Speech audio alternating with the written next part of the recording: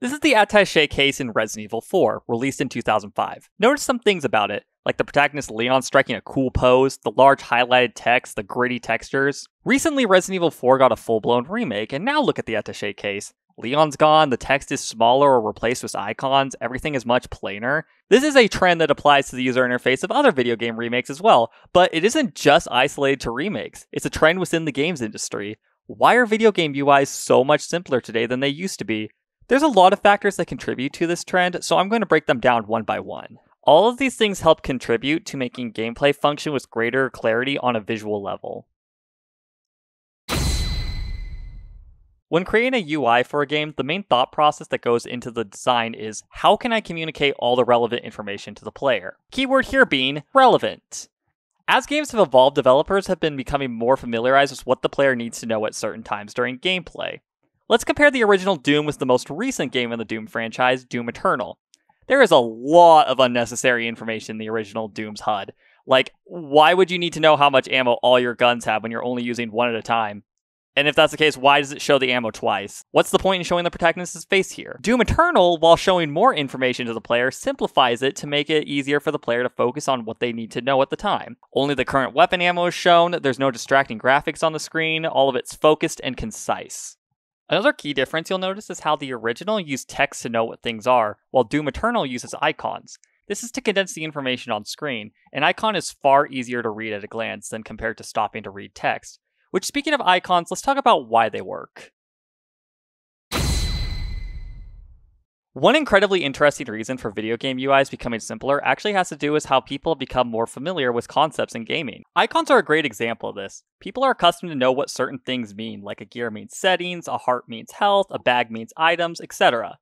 And thus, developers use this familiarization to make things quicker to read.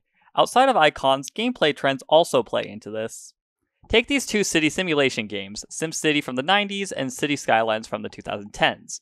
You'll notice how SimCity has a lot of info on screen for things like zooming in and out and undoing, whereas City Skylines has none of that. This is because people are now more familiar with how in games you can use the scroll wheel on a mouse to adjust the zoom, or on a keyboard, Ctrl+Z is an easy way to undo things.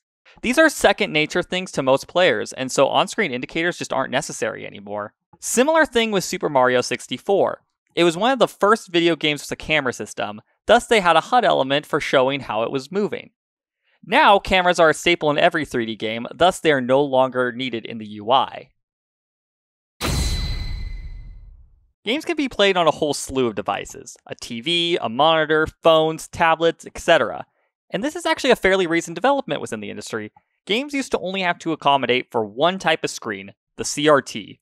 CRTs had a smaller resolution, and so older games used things like bolder text, more accents, and busier textures to accommodate for the fact they were being viewed on a blurrier screen. While it's hard to show here, these things look great when viewed on a CRT. Simpler textures just don't stand out well on these screens. You can see this in a game like The Legend of Zelda Twilight Princess. It uses all these conventions to make a very appealing UI on a CRT. Compare that to a modern Zelda game like The Legend of Zelda Breath of the Wild. The game had to accommodate for not only large flat screens, but also being played on a 6.2-inch Switch screen. So they used simple designs for the UI to make them easier to read on a smaller screen. Even though they accommodate for a smaller screen, you'll notice how all these icons are smaller too. Resolution plays into this heavily. On CRTs, small icons were impossible to notice, whereas in modern games, the higher resolution allows for smaller icons, thus giving more screen real estate to gameplay. You can see this in Twilight Princess's remake. While they wanted to keep things as close to the original as possible aesthetically, they did shrink the HUD and went simpler on the background of the pause menu to adjust for higher resolution. As technology evolves and more people are accessing video games than ever before, thus comes the need to evolve the user interface along with it. Making the UI in games more simple makes games easier to play and understand and makes them more versatile for different play styles.